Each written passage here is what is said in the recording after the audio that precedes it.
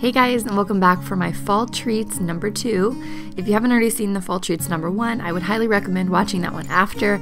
There are so many yummy things to make during the fall time, and here are some more recipes for you.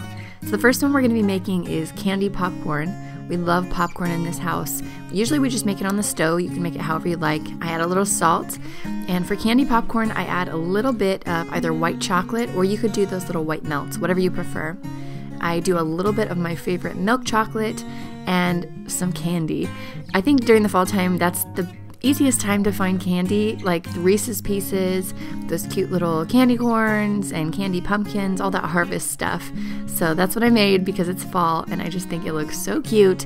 It's so sweet and it's really a nice switch. Next up are some mini apple pies. These not only are easy to make, but who doesn't like anything mini? They're just so cute. So I start out by chopping up some apple pie filling and rolling out a pie crust. You can make your own or you can get the pre-made, whatever you prefer, but since I was doing so many, I figured I would just do the store-bought.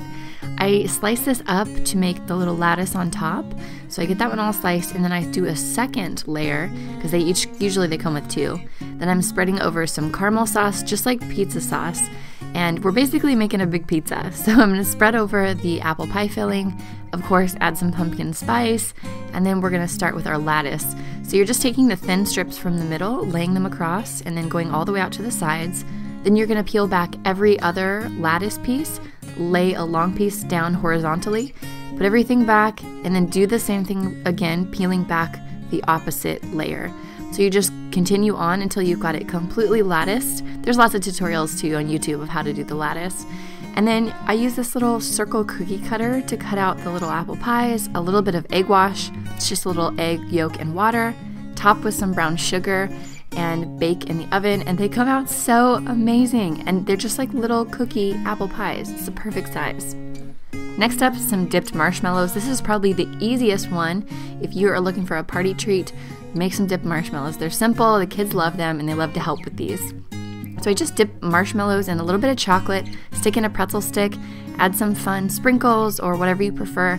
Also, if you want to add color without the artificial dye and like a plant-based sprinkle, I know Vitacost has some really great ones. And it's just so cool when companies can make things plant-based like that.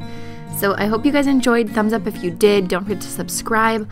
Also, check out my fall treats number 1 video because there were so many great ones. Caramel apples, s'mores dip, these little donut acorns. There was so much good stuff. I'll have it linked up in the cards as well as in the description alongside my fall drinks video. You need these drinks in your life. All right, I hope you enjoyed and I'll see you soon. Bye guys.